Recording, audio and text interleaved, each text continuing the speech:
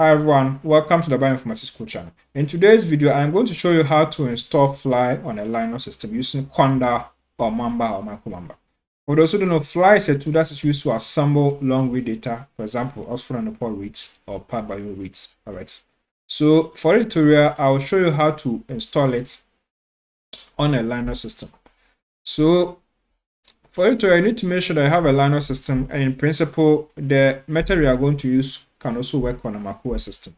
Right, so even if you don't have a Linux system and you have macOS, it will still work. And you should also have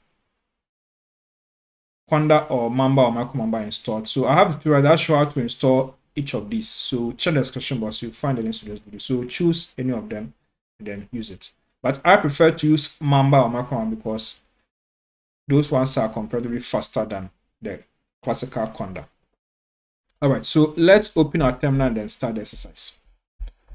All right, so on the terminal, you need to make sure that you have already installed the tools I made mention of, either Conda or Mamba or micro-mamba, and then you can proceed. So what we are going to do is to create an environment and install Flye in it. So I'll say Mamba. But if you have Conda, you can use Conda. It's also fine. If you have micro-mamba, you can use micro-mamba. That's also fine. All right, so that's the only thing that will change here.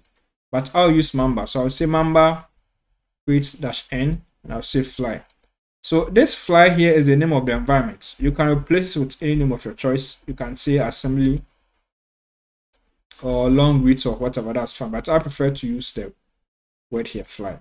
And then I'll also specify my channel. So I'll say .c, bioconda, .c, Conda forge, and then .c, defaults. And then I'll indicate the tools I want to install. So in this case, Flye. So I'll say Flye like this. So there's the final command. So let's execute it. So once we do that, Mamba will do its work. So download all the necessary packages, configure, and store them for us. So let's wait for everything to get done for us.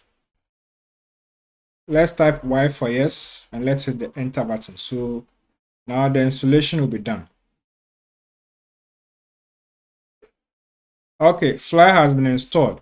So once everything has been done successfully, you will have this notification. So if you want to use Flye, you have to activate it. Because I install using Mamba, I'll use Mamba activate Flye. If you use Conda, then in the place of Mamba, you will say Conda. If you use micro-mamba, you call micro-mamba here. So let's test Flye. So I'll say Mamba activate Flye like this. So if everything is successful, then I'll have the name of the environment on this side, the left side. Right. So now I can just type Flye like this. So once I type it, I'll have this test coming up.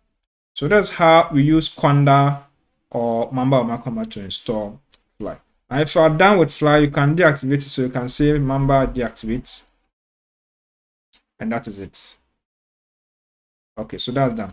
Now, if you want to learn how to use Flye to assemble long read data, now I encourage you to check this video right here.